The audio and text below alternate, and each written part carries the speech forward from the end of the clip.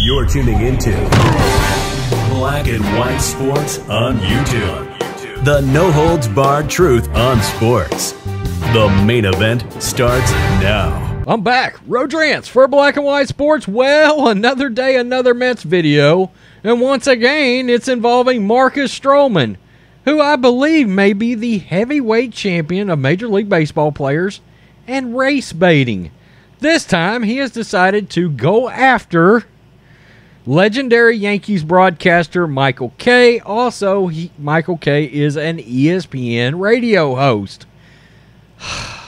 Why? Over issues involving race.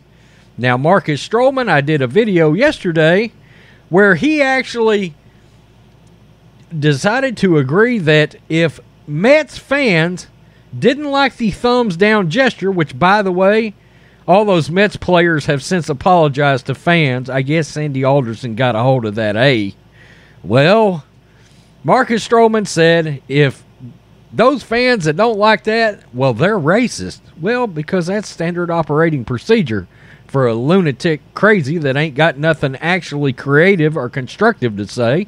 You go to the bullpen to call out the racism card. Yeah, give me the racism out of it. Yeah. No, not common sense. Racism. I shouldn't do that. I'm left-handed. Yeah, anyway. Let's get to this article because, yeah.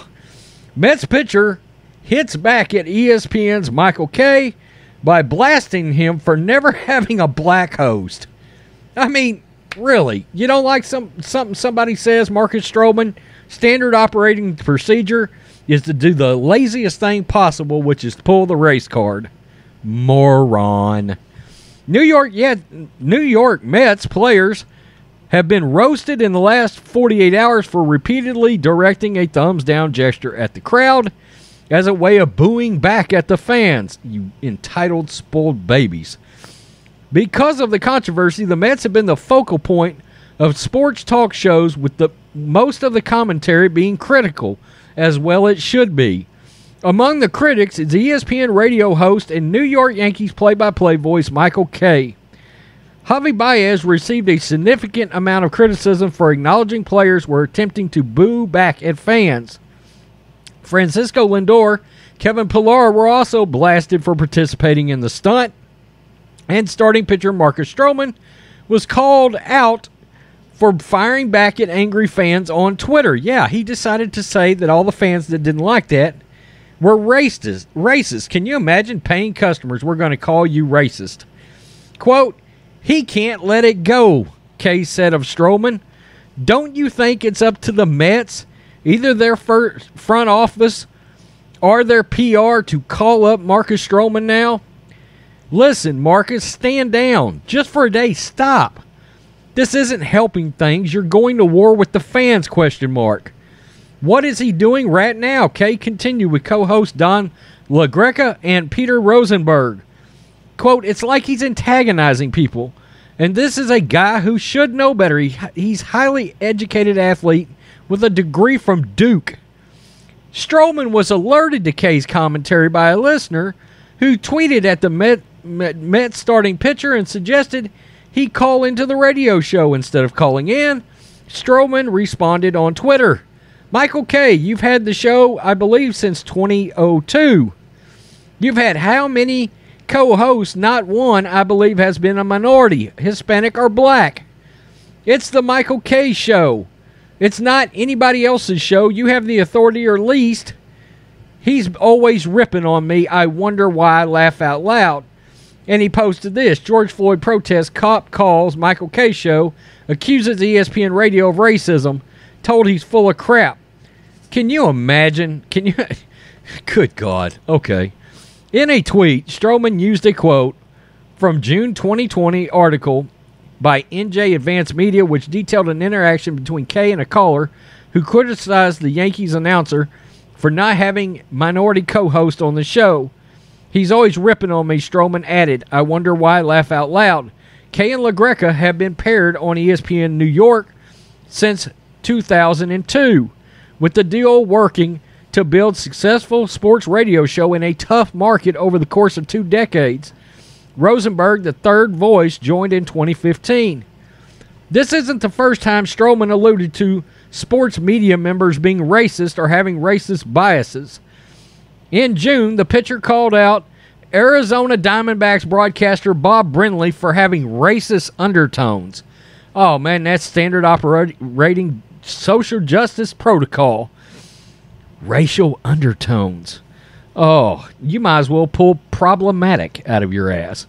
In his commentary after he mocked Stroman's do-rag earlier this year, and by the way, I heard what he said. He didn't mock his do-rag. He said something about the do-rag, and there wasn't anything, in my opinion, that was racist about what he said. But Stroman, who marched around last year in a Black Lives Matter jersey, decided that he had to call it racist.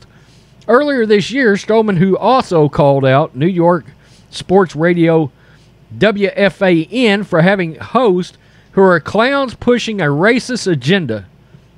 I can tell you right now, I don't know who he's talking about. I watch Boomer and Geo every morning before I go to work. In no way are either one of those guys racist. I can tell you right now. Stroman responded to negativity on Twitter is not new, but he also used social media platform to interact with fans in a positive manner. His engagement off the field, paired with exciting athleticism and energy on the field, saw Stroman quickly emerge as a fan favorite when he was traded to New York in 2019. Well, I guess he might not be much of a fan favorite now if he continues to call the Mets fan base a bunch of racists. I wonder how well they're going to appreciate that.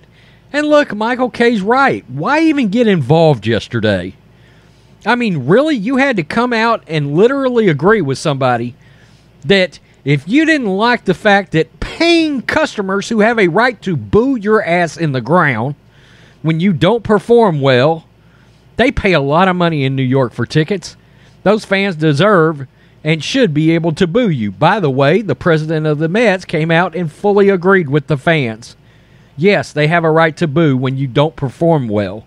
You don't like that, so if they boo, they're racist. That's what you said.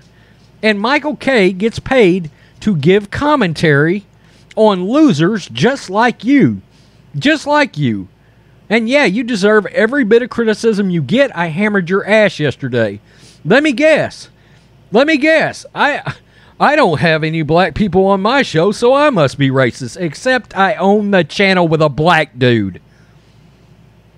This is the kind of morons, and this is the reason why so many fans have quit watching sports. That so many fans are fed up with sports athletes. So many fans are fed up with... There seems to be a connection between being woke and being ignorant. They seem to go hand in hand, and Marcus Stroman is a lot of both. Ignorant and woke. And yeah, for a guy that's got a degree from Duke, you would think he was smarter. But then again, most of the bull crap that is actually preached in universities these days is a bunch of liberal trash. Let's be real. Okay? So he ate that up and decided to carry it off into real life. Marcus Stroman, why don't you get out there and do some real research and learn about what something that might be actually racist is.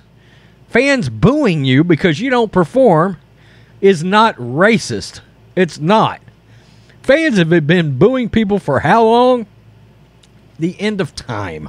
Since sports started, people were getting booed. Has nothing to do with skin color. Growing up, I was a bit of a Texas Rangers fan. I'm a Yankees fan, but the Rangers are local here. And growing up, one of my favorite players was an outfielder by the name of Pete Incaviglia. He also played for the Houston Astros. Well, we called him Inky, okay? And what Inky did was he hit home runs. What Pete Incaviglia also did was strike out all the time. And because he struck out all the time, fans booed him. Now, I loved Inky. I thought Incaviglia was great, okay? But the fact is, Incaviglia was a white dude. Fans booed him. Why? Because he kept fanning, for crying out loud. I mean, it's like Stroman said, no white guy has ever been booed in the history of sports. You're in New York. Have you ever seen any Jets quarterbacks play? Really? Come on. I mean, how ridiculous can you get? And Michael Kay is, for all accounts, he seems to be a great dude, but he's paid to criticize morons like you, and I hope he continues to do it because you deserve it. I mean, my God, he's on ESPN. You can't get any more woke, but to be honest with you, I think it's just an affiliate station that doesn't have anything to do with the worldwide leader in woke, probably. Anyway, tell me what you think, black and white sports fans. Marcus Stroman is an idiot. That guy's a total douchebag. Peace, I'm out. Till next time. Thanks for watching the show. Be sure to like, comment, and subscribe. Be sure to tune in next time on Black and White Sports.